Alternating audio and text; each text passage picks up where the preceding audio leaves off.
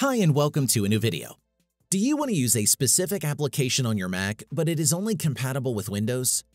The best part is that with the new Apple Silicon-powered MacBooks, its powerful graphic and CPU performance now allows you to integrate Windows into your laptop.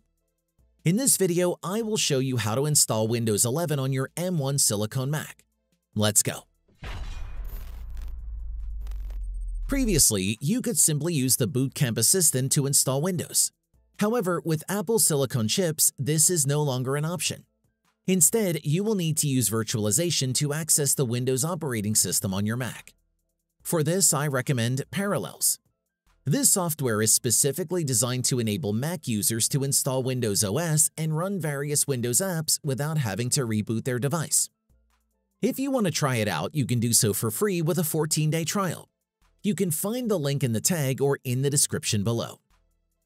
To use all of its features right away, click Buy Now and select one of the available plans.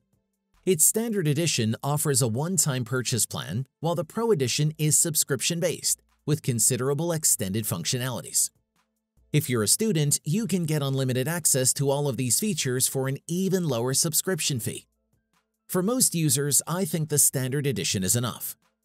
Once you've decided on a package, download the software to your Mac. Then open Finder, locate the downloaded file, double-click the icon in the pop-up window, and then follow the on-screen instructions to start the installation process. Note that you may be asked for your Mac's administrator credentials before the installation can begin. Once the Installation Assistant window appears, click on Install Windows, and then wait as it downloads. When the download is finished, click Open System Preferences to configure the necessary permissions for utilities such as camera and microphone, in order to avoid access errors in Parallels later on. Following these changes, the Windows installation should resume without further interruptions.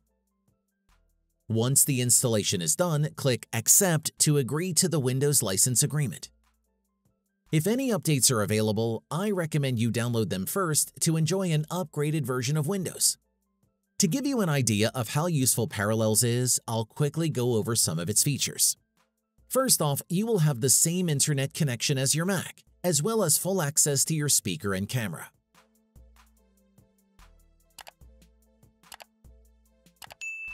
Opening applications is also conveniently fast. You can also directly access the local files stored on your Mac. It contains the exact files. The only difference is that you are viewing them in Windows File Explorer. For first-time setup, you'll likely be prompted to log into your account before you can use Parallels. If you're a new user, sign up first and provide your email, name, and password to create your own account. Otherwise, log into your registered email address.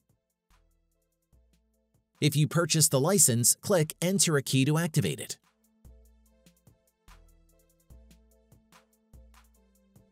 You may also install the Parallels toolbox to gain access to its other available utilities. Let's skip it for the time being.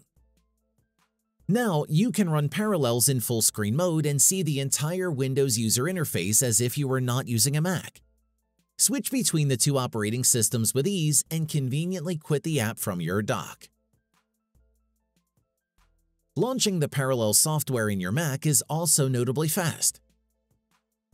Moreover, you can also observe that the Windows screen replicates the exact desktop display of your Mac. If you want this program to launch automatically when you turn on your Mac, right-click on the Parallels icon on the dock, select Options, and then activate Open at Login. And that's it. If I could help you, feel free to give this video a thumbs up and don't forget to subscribe. Leave a comment down below if you have any questions. See you next time. Bye.